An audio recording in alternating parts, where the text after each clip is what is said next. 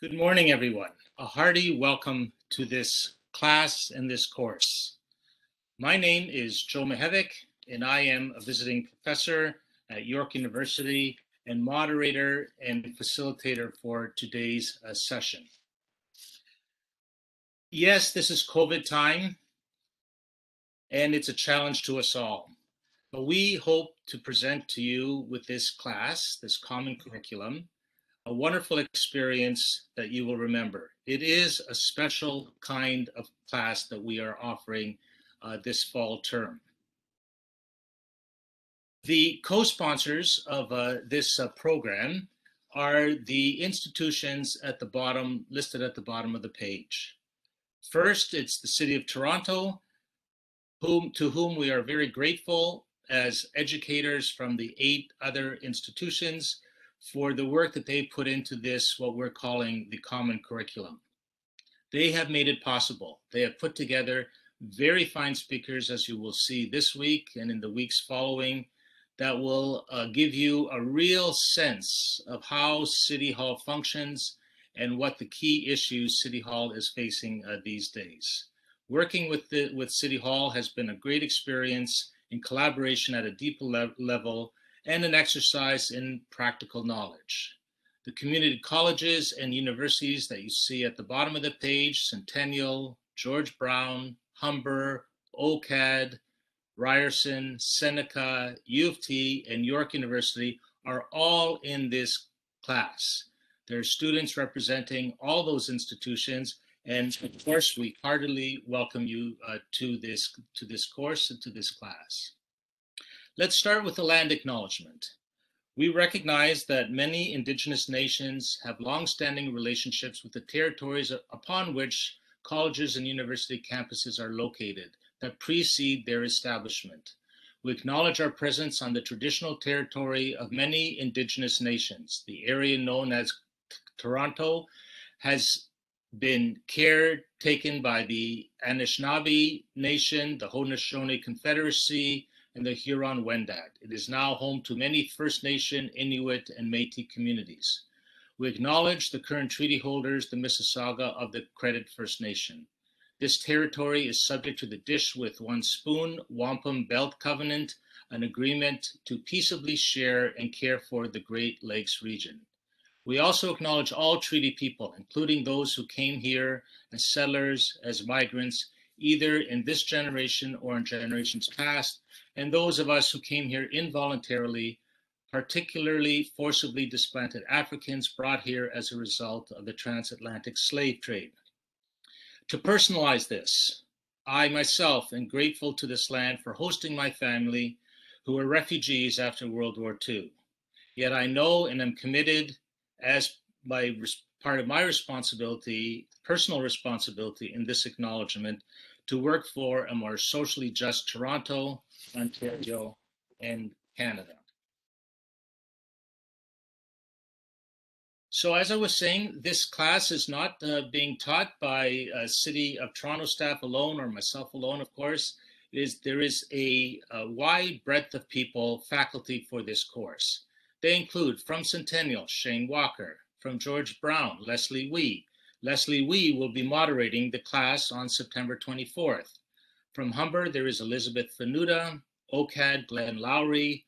From Ryerson, there is Cherise Berta and Pamela Robinson. From Seneca, Gus Lynn Pelusi. University of Toronto is David Roberts and myself from York University.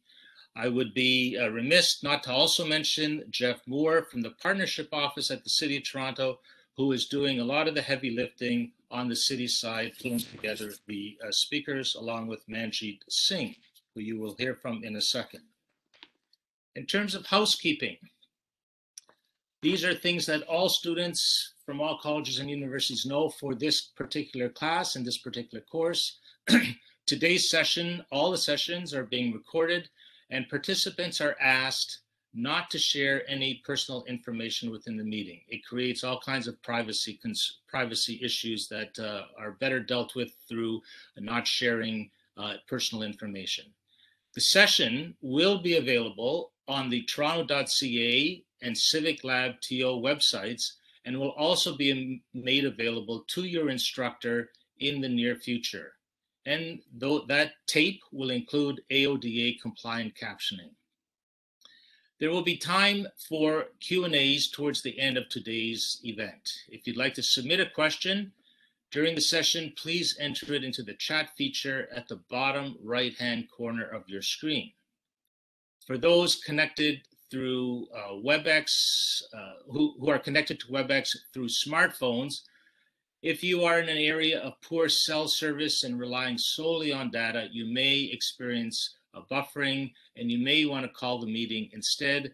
My suggestion is that all of you, every one of you, do a screenshot right now, Shift Control 3, and there you'll have the numbers then right at hand, and then if you need them, you can call in. Everyone will be manually muted during today's event. And very important, next week's class will be at your home university or college. Your professor has given you instructions on its format. Our next WebEx class, moderated again by Leslie Wee from George Brown, will be on September 24th at 9:30. Today's speaker, we have 5 speakers from the City of Toronto. First, we are going to hear from Deputy Mayor Anna Bailao, also City Councillor, to give a hearty welcome from the elected side of City Hall. Then we'll hear from Manjeet Jita, Director, Strategic Partnerships, CivicLabTO, who will put the course in the context of the larger City Hall commitment to building closer relationships between the colleges, universities, and City Hall. Then we're going to hear from 3 very senior people at the City of Toronto. Chris Murray is the city manager, who would be responsible for pulling it all together at a very high level. He is responsible for 30,000 to 60,000 staff, depending on how you count, bringing together the directions that the City Council give him and implementing the solutions that are put forth. We have John Elvidge, who is the city clerk, who manages all the information flows at the City of Toronto. Following John will be Stephen Conforti, who's the executive director of financial planning, and he's going to talk about money in the city and how things happen on the financial side. At the very end, you'll hear from Shan Shergill. He is a student in this class. He's also the president of the Federation of Urban Studies Students at York University, to give a thank you. So we'll start with Deputy Mayor Anna Bailao. Welcome, Deputy Mayor. Thank you, Joe. So nice to see you and to be here with all of you, all our senior staff that will be presenting throughout the day, and in particularly the students that are joining us here today and for this course. And thank you to all the professors that are joining us in this program and that have joined this initiative. To all the students that are starting a new academic year, I know that has been, challenging times for all of us. And in particular, when you're going through university, everybody tells you it's the best years of your life, enjoy every minute. So I do hope that you're finding ways to enjoy your growth and your learning, even though we're living through some very, very challenging times. And that when you look back, this experience with the CivicLabTO will be part of that. So I'm very, very, very excited about this partnership, about the launch of this partnership. I've had several conversations about the potential of these partnerships with our senior staff. So I'm very pleased to be joining you here today. And let me tell you why, some of the reasons that I'm so excited about this. First of all is we need to promote our city as a place of employment, right? So you're studying, you're great out doing great things out there. We really hope that, one day you think of the City of Toronto as possibly a place to come and share with us your skills, your knowledge, and your professional career. So I think opening those horizons, I think it's very important. I know that first experience. I never thought I would end up working at the City of Toronto. And if that opportunity wasn't given to me to come in and work in my last year of university, I wouldn't have thought to come in here. I didn't have those networks. So I think that this opportunity is really important for students in that way. The second point is we have amazing institutions in education institutions in our city. And so I think that as a city, we know that not all the answers, even though some people might not think so, not all the answers are within the four walls at City Hall. We need to go out. We need to have these conversations out there with the communities, which we always do with public consultations and so on. But why not engage some of the most successful educational institutions and their amazing students in these conversations, in addressing some of the challenges that we have, in making sure that the conversations, the solutions, the challenges are also part of their curriculum, their discussions, their studies, and that there's an interchange of information and goals in here. And finally, I think it is really important that we're almost like a little lab in here. We want to be leaders in this city. We want to be leaders in education institutions. So let's challenge each other. Let's make sure we try some of new solutions. Let's make sure that our education institutions and you as students can say, you know what, we were part of this course. We put forward some of these conversations, solutions, challenges, and we know that it works, and show to the world the innovative side of Toronto and how we can address some of these issues. And we're not starting from zero. Let's be honest, we have a great, great city. You know, people come from the four corners of the world in here. We have good quality of life. It's a city where people feel that sense of opportunity. I know that when I got here at age 15, I definitely, that was what amazed me most about Toronto, is that you felt that sense of opportunity. But I think as I stayed in Toronto, as I grew up, and you keep learning through your life, and in particular when we're challenged with things like a pandemic, you see how fragile these things are, and that we can't take it for granted, and that change comes at you very, very fast, and how you respond to that change is really important. So the city of Toronto is a city that is growing at a very, very rapid pace. It is its inequalities are growing at a very rapid pace. You know, you have studies that show the growth of inequality in the city of Toronto. You have climate change that is an issue here for not only our city, for the world, but how is the city going to respond to that?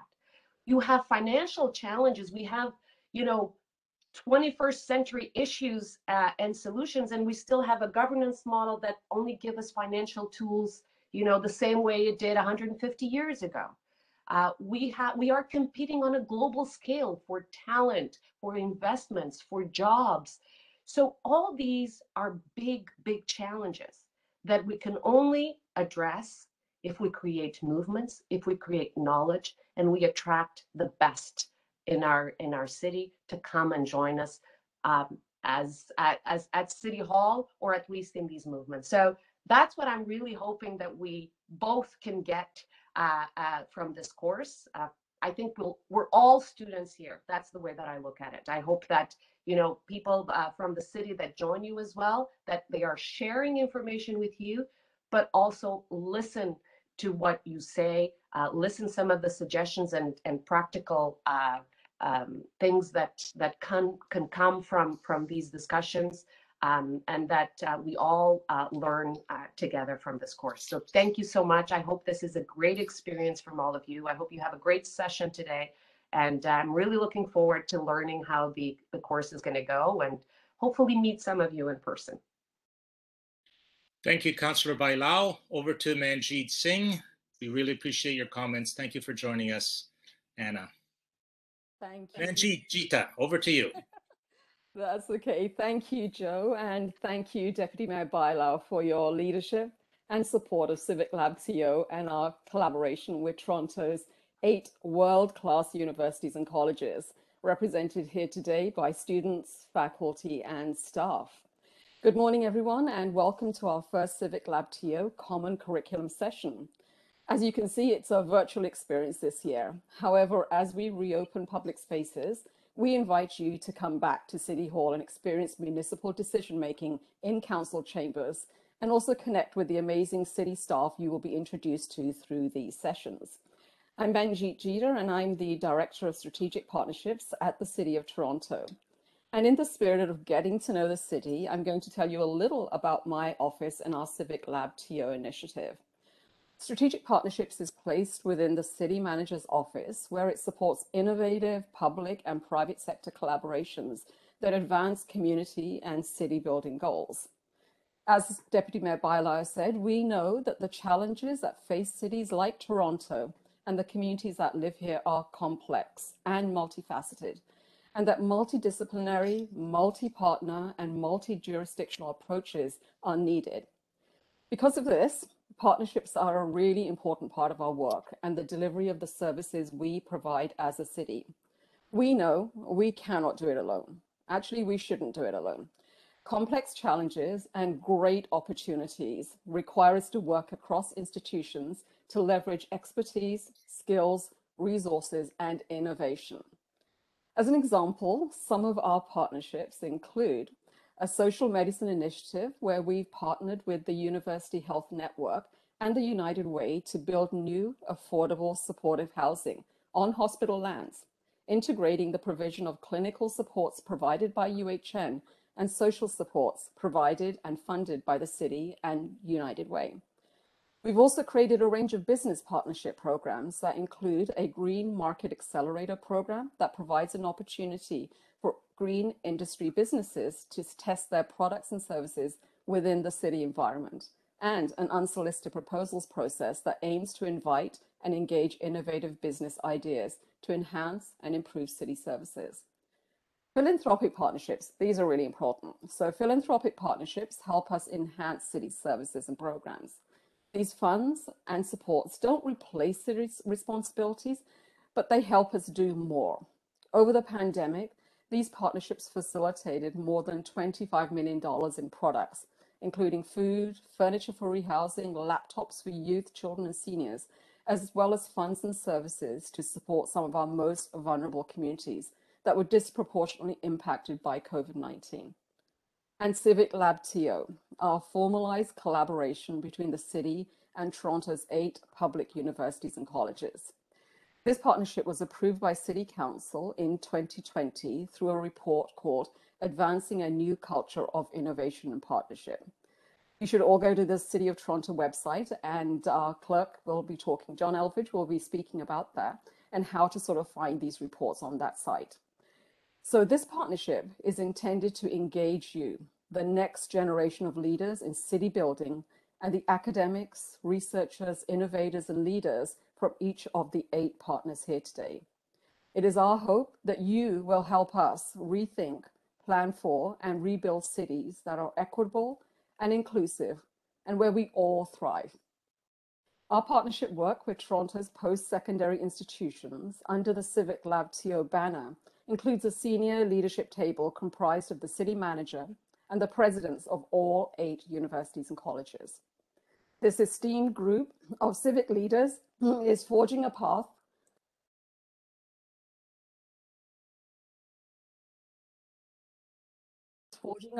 of partnership and innovation between our organizations.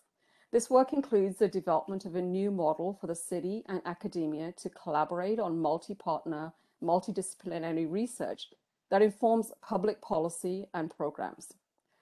The CivicLabTO Academic Summit, to be held this November 23rd and 24th. We invite all of you to join us. This will provide an opportunity for academic, faculty, students, city staff, and government representatives to join a series of virtual panel discussions led by leaders from academia and the city, and focused on city challenges and city opportunities. And this, the CivicLabTO Common Curriculum, building the civics capacity of the next generation of leaders. During the Common Curriculum discussions and related CivicLabTO programming, you will hear from our speakers about the policies and strategies that guide their work, the programs they lead, the partnerships they have built, and the key questions facing all of us as we collectively rethink and build a more resilient and equitable city. You'll also hear about the collaborations, research, and opportunities to work together to achieve these goals. We hope these conversations will provide insights into the inner workings of City Hall, the incredible people and programs serving the city, and highlight how city academic partnerships can and do contribute to stronger public policy, innovation, and city building in a changing urban environment. So my thanks to Centennial College, Ryerson University, George Brown College, OCAD University, Humber College, Seneca College, the University of Toronto, and York University. We are proud to partner with you and on this initiative and all of the CivicLabTO initiatives. And my thanks to Jeff Moore and my team, who's led the complex planning and logistics to bring these city sessions together. I look forward to our discussions today and those to come. So thank you for joining us. And now back to Joe to introduce the city manager. Great. Thank you very much, Manjeet. We appreciate your comments and your work on this project and the work of your office. We'll pass the baton over to Chris Murray, who is the city manager. And as mentioned before, the city manager's responsibility are broad and overreaching.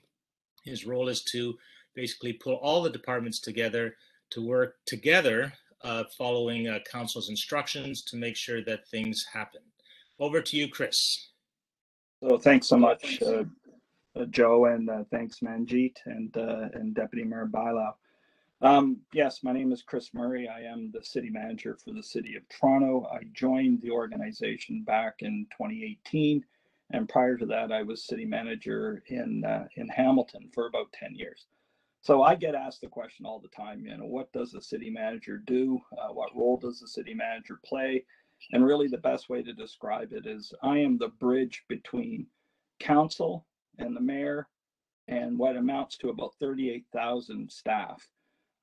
So I'm the person that when the mayor and council makes decisions and they want those decisions acted upon, ultimately it's my job to make sure that the 38,000 people that work for the City of Toronto carry out those directions and do it in a very high quality manner and very cost efficient as well. So I have to tell you a couple of things here.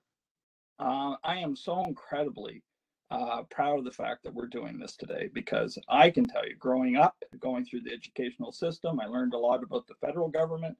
I learned a lot about provincial governments, was never really told much about what a municipal government does. So this is our great opportunity to share a bit of what it is that we do on a day-to-day basis, and hopefully give you an impression of just how important municipal government is in your day-to-day life.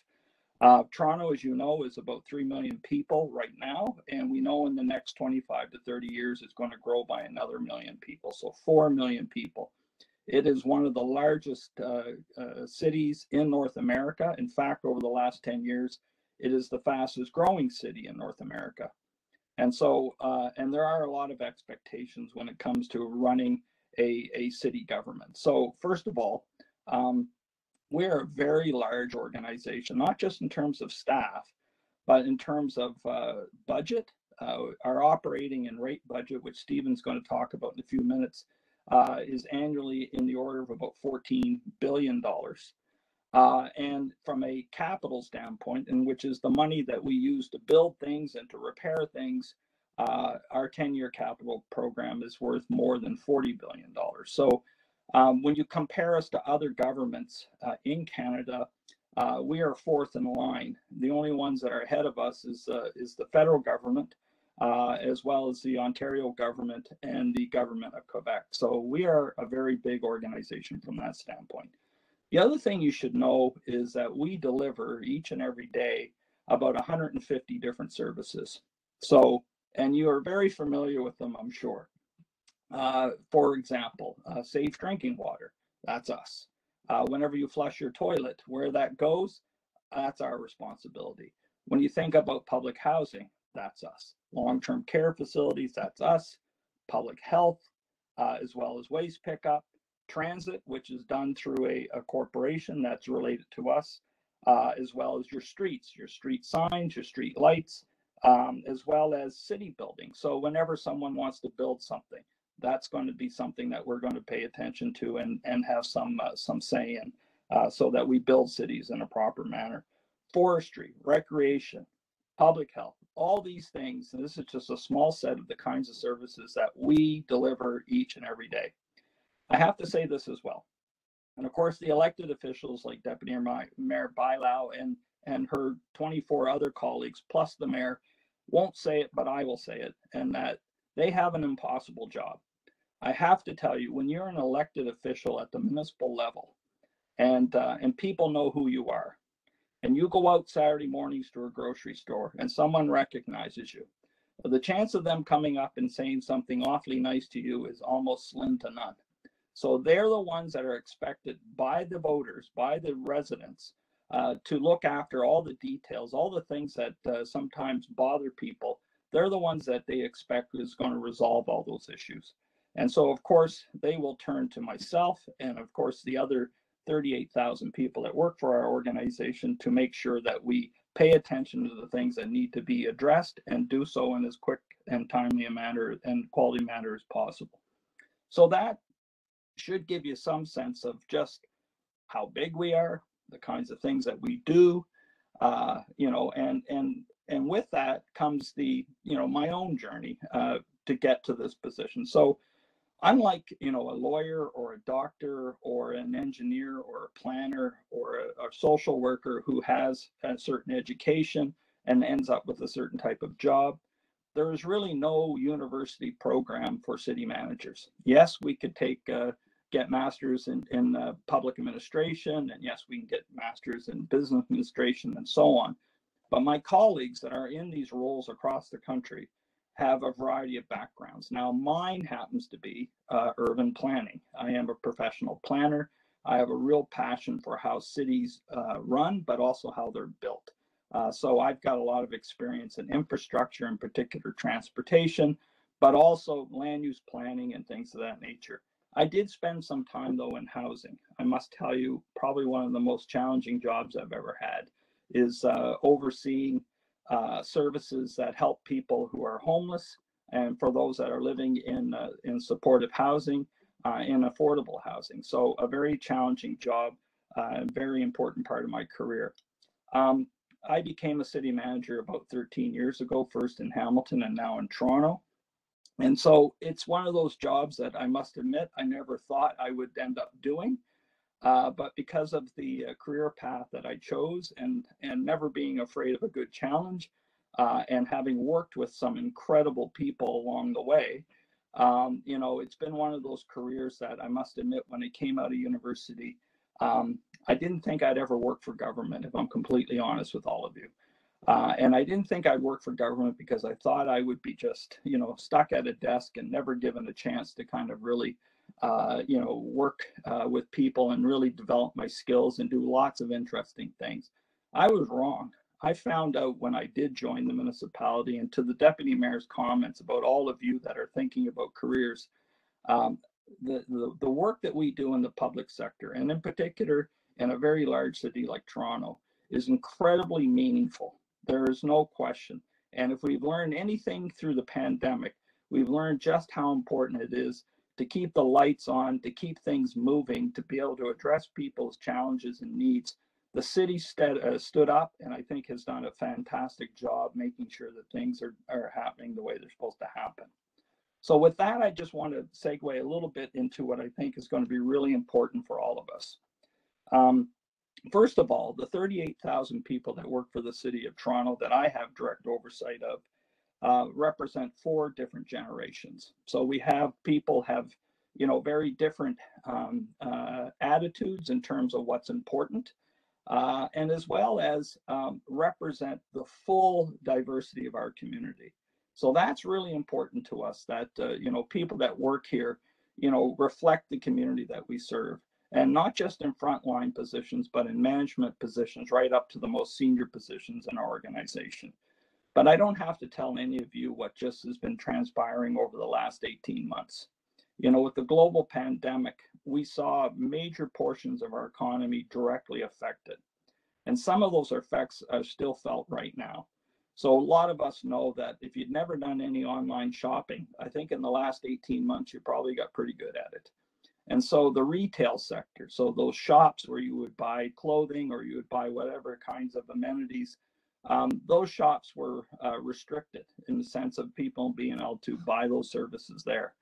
And so we've been doing a lot of online shopping, and we saw what happened with restaurants. We saw what happened with entertainment. We saw what happened with travel. And a lot of this is still in effect. And so when you start to think of all those businesses that have been directly affected by the global pandemic, you start to think about the people that work there. And yes, the federal government did have a program to support people with a basic amount of money each and every month, but eventually that will stop. And so we know that these services that we are so used to that have been affected by the pandemic, that the startup of those jobs isn't going to be maybe as quick as everyone would ideally like to see happen. Because we are still, as we know, we're in a fourth wave, thankfully, and I hope all of you have had a chance to go get vaccinated. But we are still coming out of the global pandemic, and so I look at all those jobs that are affected, and I think about the people in those jobs. And so the reality is that many of them weren't big income or wage earners to begin with. And many of them were responsible for overseeing or helping support their families. And so they have struggled as a result of this. And so to the extent that we're able to get back into some state of normal, it's going to help a lot of different people. And so the ones that have been most directly affected is largely affected from a gender standpoint, a lot of women.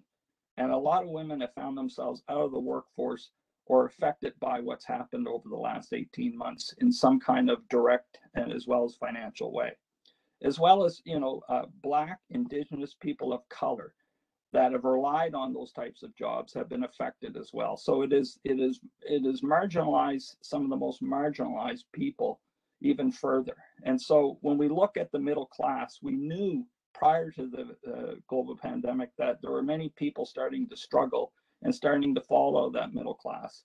So now when we start to think about, well, what are we going to do about this? And so it's really important that people focus in on some of the comments you've heard so far. So as we come out of the global pandemic, as we start to see the services come back and build the economy the way that we want to build it, it is going to be so important that we focus on equity, reconciliation, climate action. And if we don't, there will be a lasting effect that I think no one really wants to have to worry about 10 or 20 years down the road. So in other words, what we're looking at right now is what parts of the economy were we doing quite well in before, and maybe we should focus even more so in the coming weeks, months, and years ahead. And when we look at it, we know that Toronto, in fact, the Toronto region, and by that I mean the Greater Toronto Hamilton region, which is the largest economic region in the country by a long shot, that one of the things that we do really well and have been growing in momentum over the last 10 years has been the innovation economy. And so we have organizations like Mars and the universities and the colleges that are starting to train all of you to participate in that innovation economy. And we know in Toronto that the health sector, as well as the climate action sector, as well as the cultural sector, these three subsets of the innovation economy, we compete worldwide in quite successfully. And so, when I stop and I think about Toronto, and I think about, why people come here, and there's some very good reasons. We have stable government. We have great health care. We have banking systems that are quite reliable. We have fantastic education systems. I say to my kids, you're 1 hour away from 8 of the best learning institutions in the world. When you think about all of this, and you know what? I mean, we figure things out as a community. We want to keep this place safe. We want to address our homelessness challenge. We want to do all the things that make Toronto a great place to live. And I think that in itself is going to continue to attract the brightest and the ones that are going to work the hardest. And all of you that are listening, we are in this together. The reason for this program, in a nutshell, is to make sure that you are part of the answer or the solution to what it is that we need to do in the next 10, 20 years. I don't want to wait until you guys are all working to engage you. We want to do that now. We want to make sure that you feel that you're part of the answers that we need in order to be that community that everyone wants to live in, either that or wants to come to and contribute what it is that they have to offer. So partnerships, at the end of the day, I'll just say this, matter. We've got to get really good at them. We got to get good at working together, achieving common outcomes. And that's exactly what this program is about. You'll learn a little bit about us as a municipality, but more importantly, we're going to work together on what it is that we can do to really advance this whole innovation economy. And so with that, I just want to turn the floor back over to Joe, and look forward to obviously any questions or comments that you have, but also to hear from my colleagues, John and Stephen, who are going to give you more insight as to what it is that we do at the City of Toronto. Thanks so much. Thank you very much, Chris, for that very helpful overview from the position of a city manager. That was really insightful. We're now going to turn the floor over to John Elvidge, our city clerk. Before doing that, though, I would remind people that if you do have any questions or comments that you would like to eventually address, we are kind of running a little bit behind now, but we are going to try to finish by 10:30. We might go a little over today. We're just kind of learning the ropes here. I would invite you to put in those comments and questions in the chat or Q&A function that is on your screen.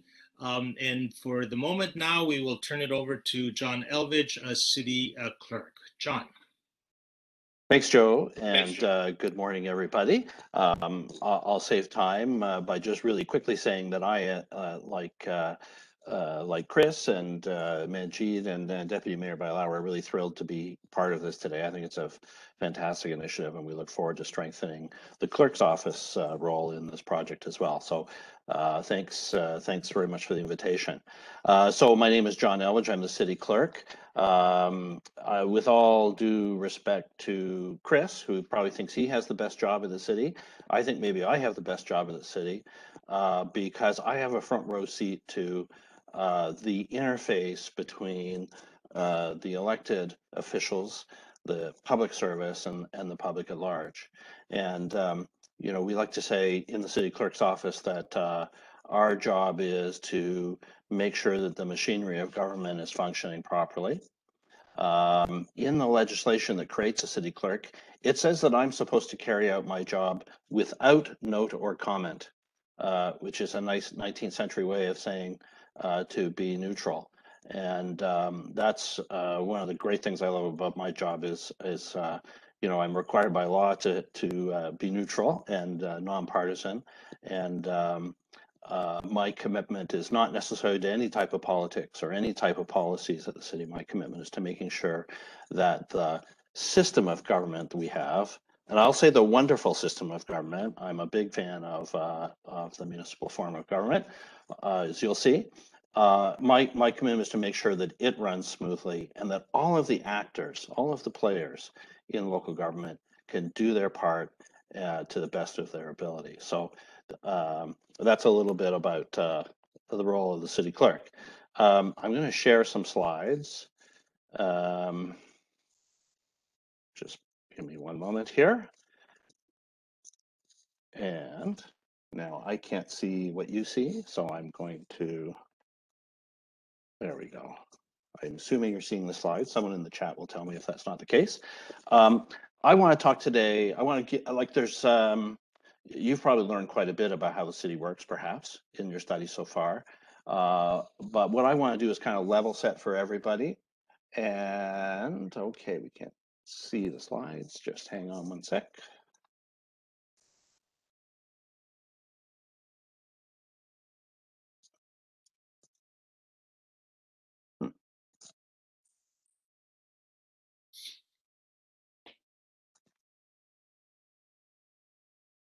John, I think Yes. it's just showing as if you're having low bandwidth, maybe the internet in your area. So I can pull up the slides if you like.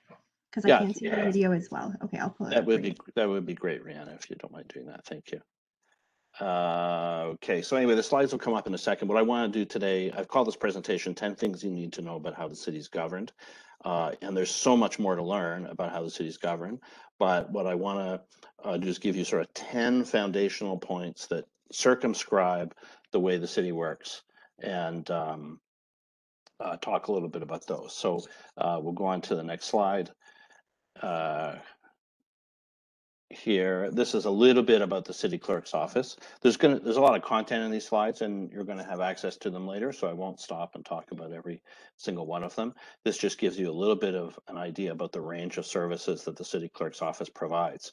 You know, the jobs have been around since the jobs have been around since the city was created in 1834, and it's an official to whom the province has given a bunch of responsibilities over the year. When there's no one else to assign responsibility to in legislation, it seems it's assigned to the clerk.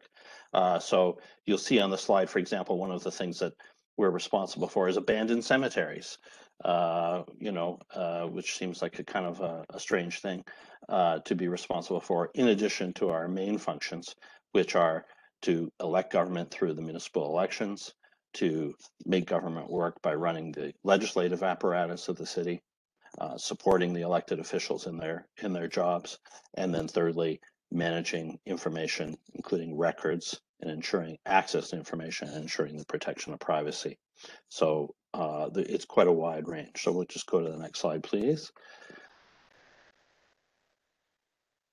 So next slide again. These are the building blocks, as I said, 10 things that I think you need to know. So let's start with number one. Let me go through some tombstone stuff here. Council, or the city, I should say, is governed by the 26-member city council, and that's composed of the mayor, who's elected by all voters in the city, and then 25 councillors who are elected, one per ward. Now, just a word about the mayor, for example. The mayor's electoral base makes him the elected official who has to face the most voters in this country anywhere by a mile. So we have 1.6 million eligible voters in the city of Toronto.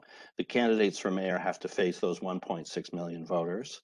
And of course, I'm not even sure, I guess maybe I'm not even sure.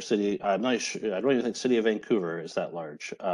But when you think about it, the prime ministers and premiers who are elected in their ridings don't face as many voters as our mayor. So we can definitely say that the mayor of Toronto holds the record for facing the most voters in an election campaign. Our average ward population is about 117,000. The largest ward is Etobicoke Lakeshore. It's 129,000 people, and if it was a city on its own, it would be the 13th largest city in Ontario. So our wards are very large. The span and scope of issues that the elected officials, elected councillors in each of those wards has to be responsible for is huge. Again, in comparison to almost every large municipality in the country. A couple of other features about it. We don't have a party system at the city, unlike some provinces. That doesn't mean that members of council aren't or some of them are not partisan or affiliated with parties or connected to parties in some ways. But of course, what it means is there are no rules or conventions or privileges that are assigned at city council based on party or party status. We sometimes like to say in the clerk's office, we have 26 parties of one, is kind of how city council runs. We have some voting coalitions, voting blocks of people that tend to vote together a lot of the time, but by no means is that rigidly enforced. And again, I think one of the wonderful features about our system of government is at the end of the day, each member of council is able to exercise their rights and duties individually. Councillors are elected for a 4-year term in a first past the post election. You may know there's growing movement for alternative balloting methods such as ranked balloting or instant ranked choice instant balloting. that is not a tool that's available to the city at the moment. It was very briefly available to municipalities in Ontario, but last year, I should say, the provincial government took ranked choice balloting off the table. So all Ontario municipalities, including the City of Toronto, elect their councils by first past the post. Next slide, please. I should say before we go on that here are the 26 wards, or 25 wards, I should say, and there'll be more detail on the package that's handed out. The thing to note about our wards, we're the only city in the province at the moment that is not able to change its wards. The wards are currently set out in legislation. And the legislation that took that power away from the city and imposed ward boundaries on us is currently under appeal by the city at the Supreme Court of Canada. We're waiting for a decision, hopefully this month or next month, and we'll see what the Supreme Court has to say about that legislation. But we are the only city in the province that cannot control its governance structure, including its ward boundaries. Next slide, please. You've probably heard this expression before, the city is a creature of the province. By now you probably know the constitutional devolution of authority from the Constitution to the provinces to be responsible for municipalities. You know, it's sandwiched in Section 92 of the Constitution Act, right between asylums and saloons, right? Asylums, municipalities, saloons.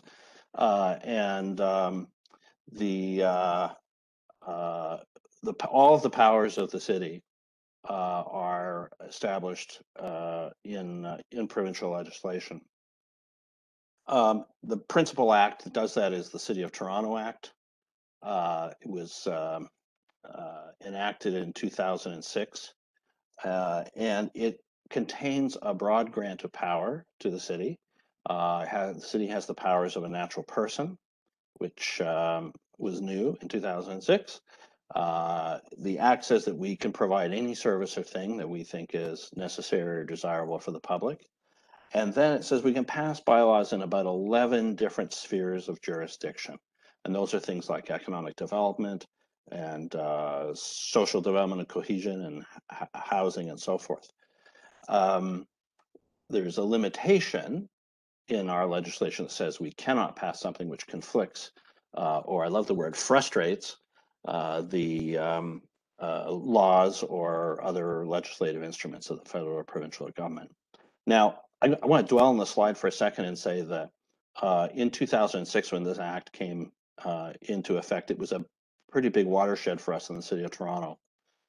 Prior to 2006, the way municipal legislation worked in Ontario was everything that we could do was listed in the old Municipal Act. And so we would call that, say, the laundry list approach. So before the municipality intended to do something, especially something new that it hadn't done before, or regulate behavior or an activity that it hadn't regulated before, the city had to go to the act and it had to look to see whether somewhere in that list of powers and services, the city was able to do it. And so as you got into things like if I think now about trying to regulate Airbnb or Uber or new things that are happening in the economy, we're very fortunate now that we have these broad powers since 2006, because prior to 2006, we would have had a hard time trying to fit that, I think, into our governing framework. So we don't have a charter. We're not a charter city. We don't have total control over the powers that the city has. But since 2006, we have had at least a broader grant and a broader range of powers to do things for the citizens of Toronto. Next slide, please.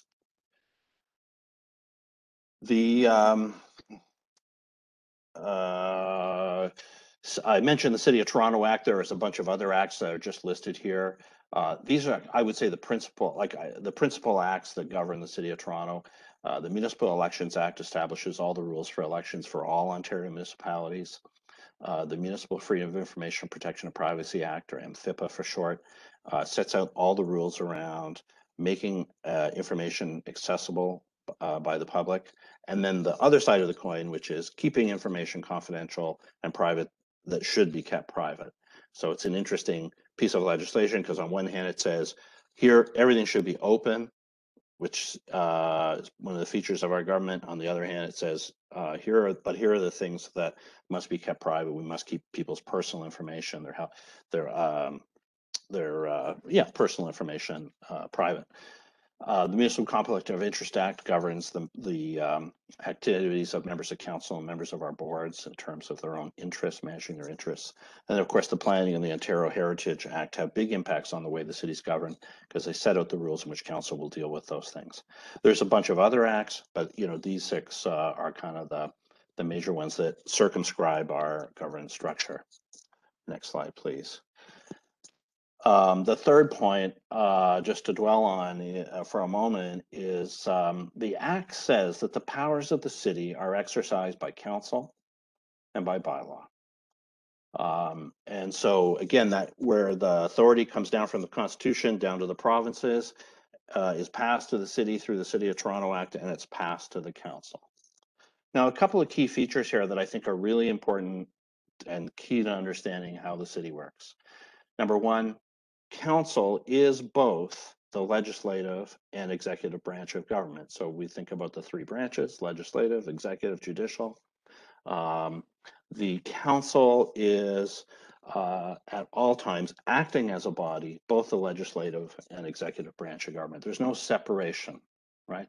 So there's no person and no body that has executive powers, meaning powers to over and above the legislative body to implement and direct the public service, for example, and implement the decisions of the council.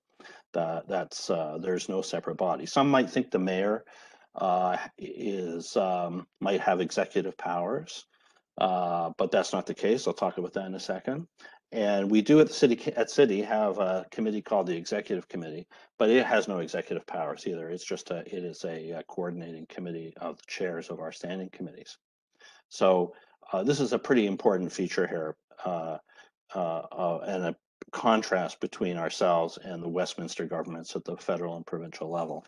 Now, we're also, the big feature is we have a weak mayor system here. Now, please, all the people on this WebEx, do not text Mayor Tory and tell him that I called him weak. That's not what I mean by a weak mayor.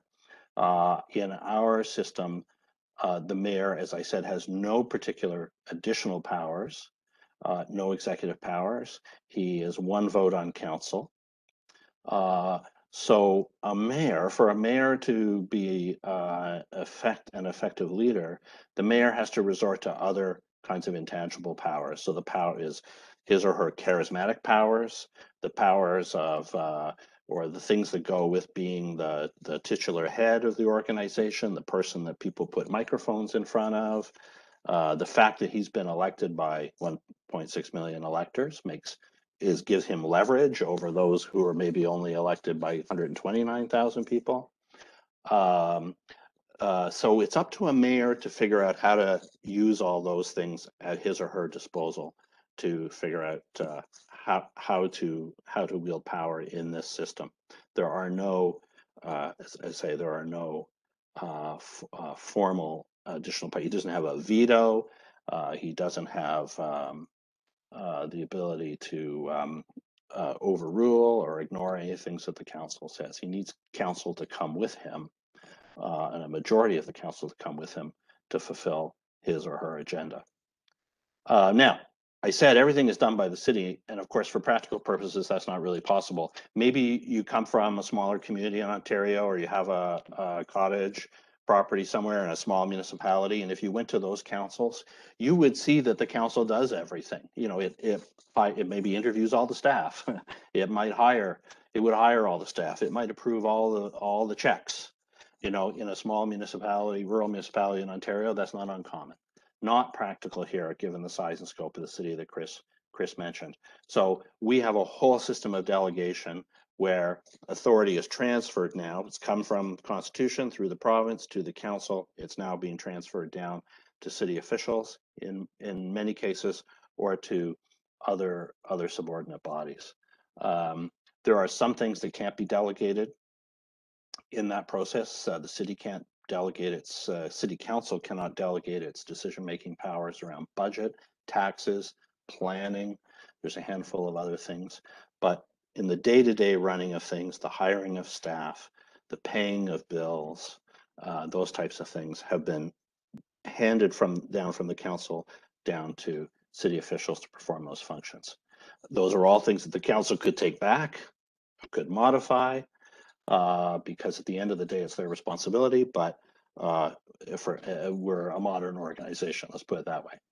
Now, I say council exercises all the powers. There are some city officials that get to exercise some powers. I'm one of them, the clerk, in running the election. I can run the election independently of council because they are at the same time candidates as well as governors. Our fire chief, our chief building official, there's a handful of other officials that do have some statutory powers. I'm going to have to pick up the pace here, so I'm just going to go to the next slide. When I say that the authority, if you're researching and you're on the hunt for where that line of authority comes, these are some of the places in which you'll find the delegation of authority in our bylaws, in policies adopted by council, in terms of reference, shareholder agreements with our corporations, and so forth. Next slide. Next thing, I always include this slide. In 1976, North York Council was still approving checks by bylaw. That's just that's a bylaw from 1976. Next slide, please. Community councils are an interesting feature in our system. Some community councils are, there are 4 of them. The wards are grouped into districts, and the councillors for those wards sit on the community councils. They make decisions about local matters, and in some cases, city council has delegated final decision-making authority to them. So a good example of that would be stop signs. We don't need the full council spending all of its legislative time deciding whether a stop sign should go in a locality. So council has said, community councils, you're the local sub-body of this council. You make the decision about those types of things. And in the background material on the slides I've given you, there's some more details on that. Next slide. Next thing, key feature is number 4. And that is that the public has the right to observe the advancement of city business. And this distinguishes us from Westminster government in a big way. The principle of our legislation is that you must be able to, the public must be able to watch, attend meetings and watch the business of the city be transacted. There are some exceptions, a handful of exceptions. For example, things like real estate transactions where we don't want the buyer or the seller we're dealing with to know how much we're prepared to pay. That can be done. That can be talked about in confidence, but for the most part, meetings are open to the public. So this is a big contrast to Westminster government, where we have cabinet secrecy. The doctrine of cabinet secrecy preserves the confidentiality of things that are discussed at cabinet. Not the case. Everything's a fishbowl at the city. Next slide. The next slide just describes that we even go as far as to, when we do discuss something confidentially, we actually make a commitment to release it after the fact when it's safe to release it. And that's what this slide is talking about. Again, I'm going to go a little bit more quickly. Next slide, please. The city council uses a committee system. There's a diagram here of our committee system. We have standing committees, which are responsible for different areas, spheres of walks of life, let's say, in the city of Toronto, whether it's the urban form or economic development, social cohesion, transportation and infrastructure programs. And all of the business from the city comes up from the staff, from staff reports, and communications from other bodies. The things that form the agenda of city council come up through the committees. Committees consider things and make recommendations to council. So that's different again than Westminster government, where new business generally is introduced into the Assembly or in the House of Commons, and then those bodies refer things to committees. We go bottom up in the City of Toronto if you're trying to follow things. Next slide. I've included in the package the next slide, which is going to come up, which is really a diagram of how things move through the system. I won't talk about that now, but it's there for you to look at later. Next slide. We do have a series of advisory committees at the city where we get citizen input on a range of topics. These committees reflect some of the very pressures and priorities that Chris was talking about in his presentation. And this is another way that the public can be involved in city government. Next slide. We also, it's part of our governance structure is our agencies and boards and corporations. And this is a good, these are bodies to which council transfers some of its responsibility so that we can involve members of the public in shared governance of some of these critical functions. It allows us to obtain business expertise or particular subject matter expertise in certain areas of responsibility of the city and devolve and distribute some of that governance responsibility. Some of the boards and agencies you'll be familiar with, I'm sure. Next slide.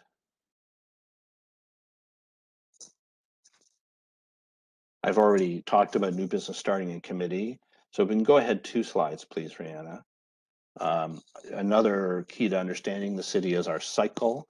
So the city council here meets about 8 to 10 times per year in a 4 to 5 week cycle. That is just like it's the wheels turn. And so this will give you an idea about the pace at which business goes through the city. We start with standing committees, and then that ends up in a council meeting. And then we start all over again. Next slide.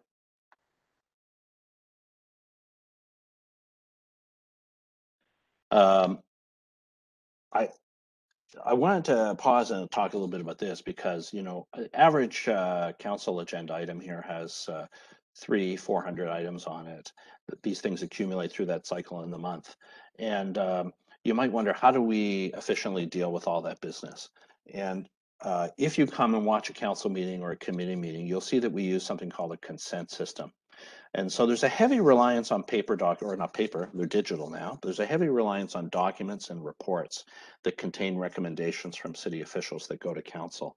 And if those proposals meet with the approval of the committees and council and don't require discussion, then they will adopt those items so-called on consent, meaning they'll just adopt the recommendations the staff have put forward. And then they'll reserve time to debate the things they really want to debate. And these numbers are for council, and to me they're really interesting because one of the complaints people often say to me is, oh, that council is just a big debating society. You know, you spend all this time debating cats up trees, right? Like that's a very common criticism of our council for some weird reason. Don't think we've ever debated a cat up a tree. But if I look at the things that actually are debated at council, they're relatively small number, and I would say they tend to be the things that council ought to be debating. We're debating important housing, poverty, transportation, you know, all the things Chris has talked about. Those are the things that float to the top and get debated, and everything, you know, if we think about the mountain where you're debating the things at the top and all the things below, generally council disposes of very quickly on the advice of the city staff. Next item, or next slide. Getting close to the end here, number 9, our system is very heavily weighted towards public participation, or giving people the opportunity to take part. We hear from the public at committees, or the councillors hear from the public at committees. Our rule is any person may register to speak about any item on a published agenda. Those agendas are always out 5 days in advance. Have the opportunity to speak. Nobody screens that list. Nobody approves that list. The committee will hear from the people who are registered to speak. And then, of course, the other thing is people can write in their comments. We processed last year about 7,000 or 8,000 letters or emails and communications from people about things that are on the council agenda. So there are opportunities to participate. I always like to say this is at the tail end. This is when items are going forward for final decision. And this is in addition to the things that other city divisions do further up the pipe, public consultation meetings, open houses, workshops. There's lots of opportunity for the public to be involved there. But then when it slides into that formal legislative process and is before council for approval, there's one last opportunity for comment. Is this ready for prime time? Are there last minute comments? And then the last slide, I'll just come back on the last slide where I started, which is a little bit about the clerk's role. As I said to you, I'll spend a moment on this slide. It is possible to follow council and committees, find all of our documents. I mentioned earlier, the public has the right to see everything. So we publish every single document. It's available at toronto.ca/council. That is a pretty critical research tool for you if you're doing research about the Toronto government. You can browse and search for items. You can even, if you follow during a council meeting or a committee meeting, we actually post in real time motions and votes as they're being made, so you can follow along. We have indexed videos, so you can go back and say, oh, I'd like to watch the debate on my favorite item. You can go back and find that in the index, click on it, and have a wonderful, I can assure you, a wonderful viewing experience to watch the debate that took place on something that interests you. So there's lots of ways that you can follow council. So it's impossible for me to transmit everything to you in the time I've had available today about how the city works. But I think if you, these are the building blocks that I've tried to spell out today, these top 10 things. The 10th thing was, next slide is just, again, the role of the clerk, and finish by saying that, you know, we operate right in the center of that Venn diagram. Our job is to, as I hope you can see, is to make elected officials successful in carrying out their roles. Chris and the city, the Toronto Public Service successful in theirs, but also sticking up for the rights of the public as well, rights to notice, the rights to participate. And so for us, a good day is when everyone is able to fully exercise their responsibilities in the democratic system, and decisions are made to reflect all of that input. So with that, I'll stop there. I'm happy to answer questions later or by email afterwards if I've piqued any interest in things, and I'll turn it back to Joe. Thank you very much, John, for that presentation. That City Hall 101, always very, very helpful. It contextualizes all the other issues that we'll be looking at in the course of this course. Now we'll get on to Steve Conforti. It is 10:37. We did want to end around 1 hour. So Steve, I'm hoping you can be conscious of that. Put your questions in. We are going to go a little bit over, folks, but we'll try to get you out of here between 10:40. Well, by 11 o'clock is, I think, a realistic goal. So over to you, Stephen. Look forward to your presentation. Thank you very much, Joe. Hello, everyone. I'm Steve Conforti. I'm the Executive Director of the city's Financial Planning Division. I've been in municipal government and finance roles over the last 15 years in what has been an incredibly meaningful and professionally rewarding work. Before I start, I would also like to say how happy I am to be a part of this event, and thank you all for participating in today's discussion, and specifically for your interest in municipal government. If we can go to the next slide, please. The city's financial planning division is primarily comprised of financial analysts that are responsible for supporting each of the city's divisions, agencies, boards, and commissions, with key areas of responsibility including providing timely and objective corporate financial advice, leading the development of the city's annual operating and capital budgets, which I plan to discuss in greater detail today, providing an independent review of the city's costs, benefits, and services. We also monitor and report publicly on the city's spending and performance. And we also provide representation for the city as we engage with external partners on numerous initiatives and files. For today, I do plan to focus on financial planning's role in the development of the city's operating and capital budgets. As Chris had mentioned, the city's 2021 combined operating and capital budgets totaled approximately $19 billion. and is larger when you factor in the full $40 billion plus from our 10-year capital plan. That is the largest municipal budget in Canada and greater than most provinces.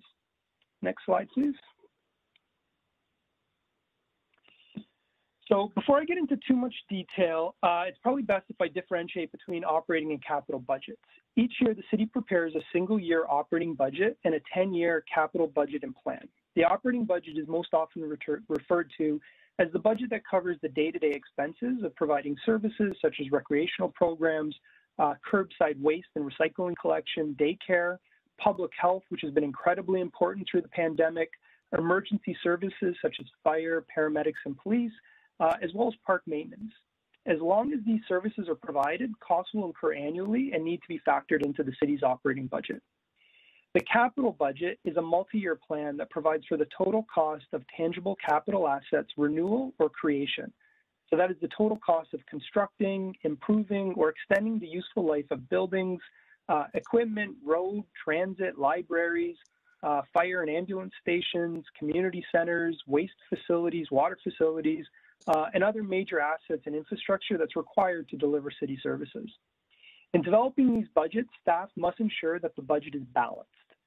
So this means that budgeted expenditures must equal budgeted revenues on an annual basis. This is a key requirement in municipal budgeting. Unlike the federal and provincial governments, municipalities cannot budget for a deficit, meaning our annual expenditures cannot exceed our annual revenue. Next slide.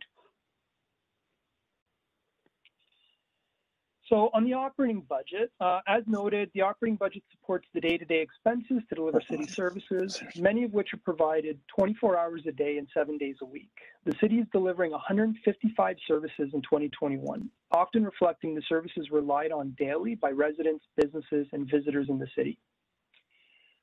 Operating budgets are developed for each city division and agency. As noted, when developing the city's overall operating budget, we must ensure that the final recommended budget is balanced, meaning any added expenses, be it due to inflation or for new initiatives, is offset by either savings or added revenue. This is a key budget challenge, as added costs generally far exceed expected annual revenue increases. To add perspective, the operating budget pressure is generally $400 to $600 million at the start of the budget process, while a 1% residential property tax increase only generates $33 million in added revenue. So as part of our efforts to balance the budget each year, there are 4 fundamental considerations that must be reviewed. The first is costs associated with maintaining existing service levels. This is referred to as our base budget costs, and it reflects inflationary cost increases to maintain existing service levels.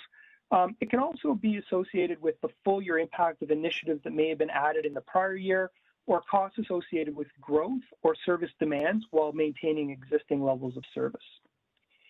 The second item that we consider is options for savings or balancing actions. And this reflects opportunities to offset those base budget increases. It includes a review of identified budget requirements against expected expenditures for the year, often using prior year spending as a basis for this review. We also include service efficiencies, meaning opportunities to maintain service levels at a reduced cost. This is an interesting area of review, especially within energy efficiency opportunities that also support climate priorities. These reviews can also include inflationary increases to user fees, ensuring that the recovery that we do receive from user fees is maintained as our costs associated with delivering that service escalates each year. The third area of focus on the operating budget is our new and enhanced initiatives. So it reflects areas of added investment to either provide a new service offering or to enhance a level of service that already exists.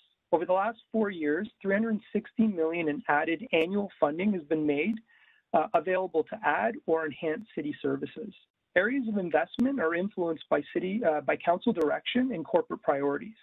This is evident in recent investments that are consistent with priorities identified in our strategic plan, including significant investments in transit and housing, as well as further service enhancements that promote equity and prosperity, continued investments in a well-run city, and added investments in support of achieving our climate goals.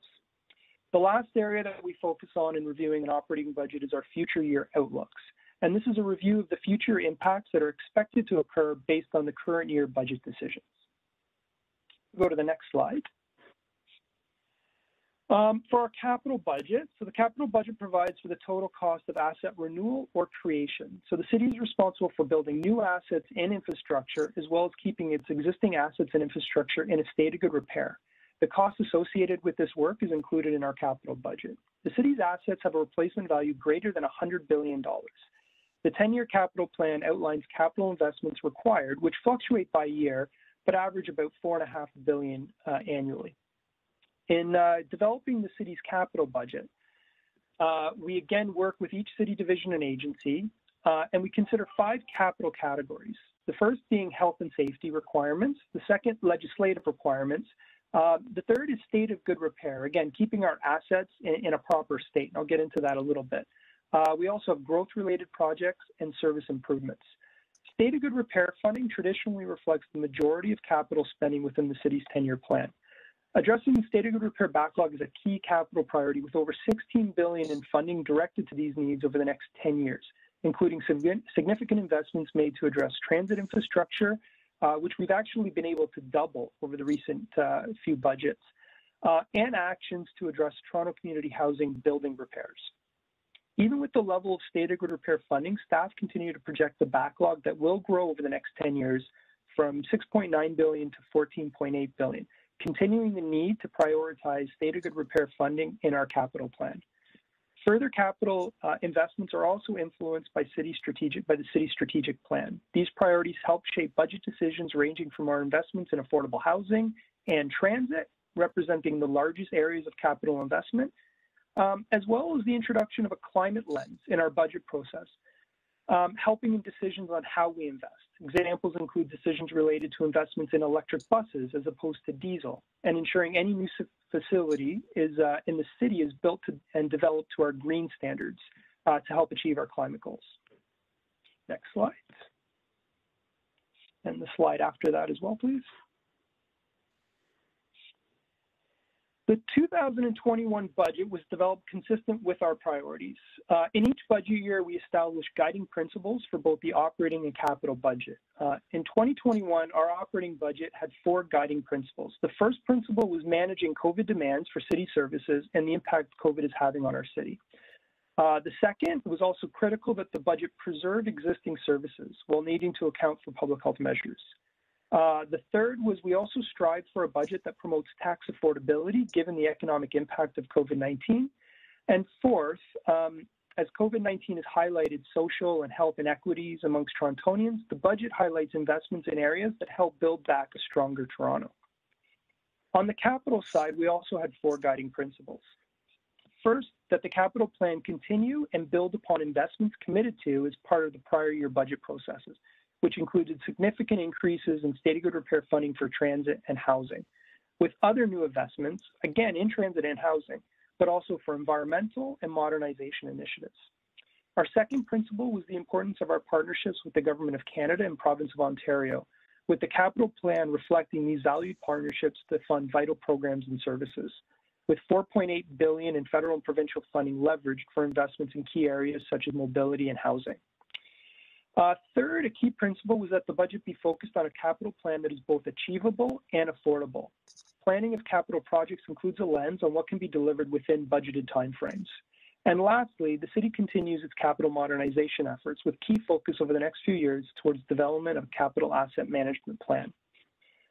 It was also critical that existing and new partnerships with the province and federal government continue into 2021, especially given the impacts of COVID-19, which I'll discuss a bit further in coming slides. Next slide. So this slide speaks to the budget process and timelines at a high level. So the budget process begins with guidelines and targets developed by Financial Planning Division for use by city divisions and agencies. Divisions and agencies then develop their individual budgets for submission to financial planning. From there, the CFO, with the support of financial planning, hold administrative reviews with divisions and agencies to evaluate the submissions. Ultimately, the city's senior leadership team then recommends a balanced budget based on these reviews and this analysis that's undertaken. We then launch the budget publicly through the city's budget committee, and from there, the budget is reviewed and considered, once approved by budget committee, first by executive committee, and after executive committee's approval, it ultimately is considered by city council, where it receives its final approval. Next slide. So in 2021, we would have proceeded as usual, except we were faced with an added and unprecedented budget challenge in the form of COVID-19. The pandemic resulted in significant financial impacts to municipalities in the form of added costs and significant revenue losses. Toronto and other municipalities with large transit systems and shelter services experienced a disproportionately greater financial impact as a result of COVID-19. This is evident in the slide we have up now. The chart captures the city's opening budget pressures from 2014 to 2021. The pressures generally reflect growth and inflationary pressures that drive changes in our budget. In the past year, the opening pressure prior to offsets and balancing actions ranged from $270 million to as high as $756 million. But you see, beginning in 2020, you notice the impact of COVID-19 reflecting an added pressure of $1.7 billion originally estimated for 2020, and a further $1.6 billion pressure expected in 2021. Next slide. So the expected 2021 COVID-19 impact predominantly arises from reduced TTC revenues due to ridership impacts and added costs within our shelter system to ensure adherence to public health guidelines. There are also reductions in corporate revenues, such as parking revenues or our municipal accommodation tax applied to hotel usage, and other corporate revenues, as well as added costs to manage our COVID response both in public health and our long-term care facilities. So next slide, please. So given these challenges, the approach we took in the 2021 budget, we broke it out into three categories. So essentially on the operating budget, we separated out those 1.6 billion COVID impacts from all other budget requirements. We worked through our balancing actions and our opportunities to balance the budget outside of those impacts, with the key goal again being to maintain service levels and ensure we're investing in key priorities, as well as maintaining our property tax increase in line with inflation. On the capital budget, we needed to ensure the application of our city building levy to support key investments in transit and housing, and that's a dedicated property tax to support key and critical capital investments.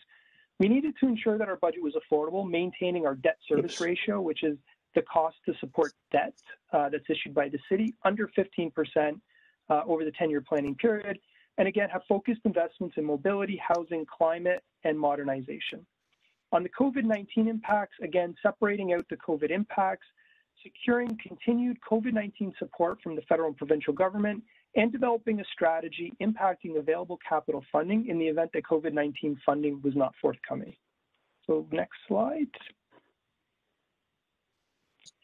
So ultimately, 2021 was a challenging budget shaped by the impacts of COVID-19. We've seen added costs to deliver services in a safe manner, while revenue sources traditionally leveraged to offset inflation and growth costs were expected to decline.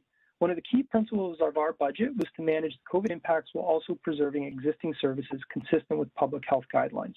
The budget also included a further $56 million investment in new and enhanced initiatives focused on equity and building a prosperous Toronto. All of this was achieved while keeping our property taxes affordable. The capital budget reflected the increased city building levy, which enabled us to further advance our commitments towards transit and housing infrastructure demands. And lastly, the budget expected continued federal and provincial support to offset COVID impacts, with over 95% or all but 75 million of the required 1.6 billion in funding being received or committed through the first 6 months of 2021. So that's all for me. Thank you again for your interest in municipal government, and I'll turn it back to Joe. Great. Thank you very much, Steve. We really appreciate your comments on understanding how the money side of City Hall works. We're starting to wrap up. We're closing in on 11 o'clock. I do want to give, though, and make sure that students have an opportunity to ask questions, that there have been some questions that have come in via the Q&A and chat functions. And so I'm going to invite each of you, each of the three folks of Chris Murray, the city clerk, John Elvidge, and Steve Conforti, one question, but here's the key. You have 30 seconds, not more than a minute to answer it. So to Chris Murray, the question would be, and I'll give all three questions, and then you can each take a minute to answer and then also wrap up. What are the big challenges and strengths for communities and neighborhoods in the City of Toronto that you see for the next 10 to 20 years? To the city clerk, the question that came through is this structure of municipal government that we have in Toronto, is that typical for municipalities in Ontario, perhaps you can go beyond that to Canada and globally from your knowledge. And lastly, to Steve, around there have been some questions around the deficit and whether cities are allowed to go into deficit and what their strategy might be to not go into deficit. Over to you, Chris, for final comments. 1 minute, clock's ticking. Thank you. So thanks, Joe, and thanks for the question. I mean, succinctly, we want to maintain a phenomenal quality of life for people over the decades to come. So affordable housing, that's going to be a key issue. We have rising challenges in mental health and addictions. That's a key issue. Jobs, meaningful jobs, jobs that pay a living wage, jobs that allow you to, live out your life in this community in a way that, you can look after yourself and your family. So we don't control all of that. We control some of it. But what's really critical is that we work with all of you, not just students, but community members, and work with our partners, the federal and provincial government. It's what we call a whole of government, whole of community approach. We don't have all the answers. We don't have all the ideas. This is why we're here with you today. And this is what's going to make us continue to be one of the true great urban areas in the world. And if we learn to work with each other well, we will be incredibly successful. Thank you, Chris. Over to you, John. Okay, so question about typicalness of our system. In Ontario, yes, our system is very typical because we all operate under basically the same legislation. Mostly typical across Canada as well because we share the sort of the democratic institutional traditions of Britain primarily. The only big difference in Canada, parties operate in British Columbia and Quebec. They are civic parties, not the traditional parties, but there are party systems there. Two other models around the world to compare ourselves to. In Britain, parties operate at the municipal level across Britain, and the parties are vertically integrated with the national parties. So they are Labour and Conservative and so forth. And then the other big model is different in the United States, primarily is the so-called strong mayor models in the large cities where the mayors actually do have executive privilege, executive power, do get to override the council, more of a presidential model, influenced by their presidential model. So those are the other typical models we see. Great, thank you, John. Steve, on deficits and cities' powers around deficits. Sure, thanks. So in short, the city is not able to plan for a deficit. So we cannot budget for it to be in a deficit position. We must ensure that any expenditures have a corresponding revenue in any given year. I saw there were some questions in terms of what if a deficit were to happen and it hadn't been expected in year. The city does do quarterly variance reporting where we report it both to council and publicly. Part of that work is us reviewing not just the expenditures experienced to date, but also what we're projecting to year end. And it gives us an opportunity to work with our different programs and agencies in terms of identifying where there may be some risk of deficit to occur and managing that within the overall city budget. Further to that, we do have some reserves that are set aside, tax stabilization reserve being the largest one in the event that there was an emergent or unforeseen circumstance that we would have to fund. The challenge is those reserves are limited and are only a one-time source, and it would need to be addressed in the following year if those expenses were to continue. Great, thank you very much, Steve. We're closing in on 11 o'clock, and to give a thank you, a good student thank you to the speakers, the excellent presentations from the City of Toronto, I would invite Shan Shergill. I think he's on to give a good thank you. Shan, are you on the line? Are you in?